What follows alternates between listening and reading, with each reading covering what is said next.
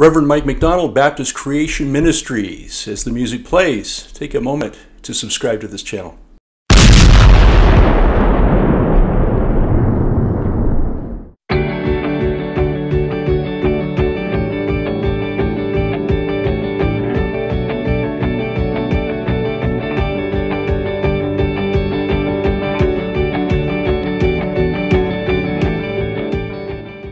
Hi everyone, I want to talk to you about a verse that's really important because it has to do with faith, and that is Romans chapter 10 verse 17, which says, "So then faith cometh by hearing, and hearing by the word of God."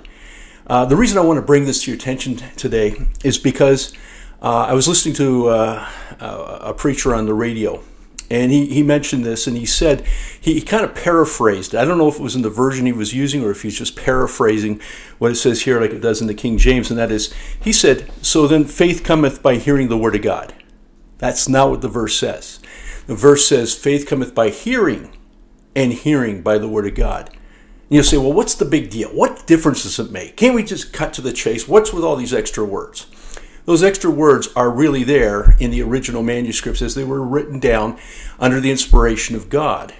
And the crux of this verse is everybody knows that if you're a Christian, your faith comes by the word of God. That's how we're fed. But this verse is really saying this. It's saying it in two stages. Faith cometh by hearing. Stop right there. Faith cometh by hearing. And that's important, because a lot of people hear the word of God. I mean, they're in church all the time. They hear the word of God all the time, preached and taught, and sometimes 3-4 times a week. They hear it all the time, preached the word of God, but they're not listening. So it says, faith cometh by hearing, comma, and hearing by the word of God. It's a two-stage process. Ultimately, what you should be listening to is the word of God. But the first part of this is the fact that you need to be actually hearing, listening, and that's a skill. It's a discipline. You want to be a disciple of Jesus Christ? Learn the discipline of listening. So a lot of people will hear, and some people will just memorize things. How many people do you know have memorized large volumes of the Word of God, but they're not living it? It's because they're not listening. They've heard the Word of God. Some have committed to memory. Some can quote to you and everything else, but they're not living it because they're not really listening. It's not getting through to their ears. They're not paying attention. They're not connecting it. They're not applying it to their lives. It's one thing to know what it means in its context. That's the most important thing.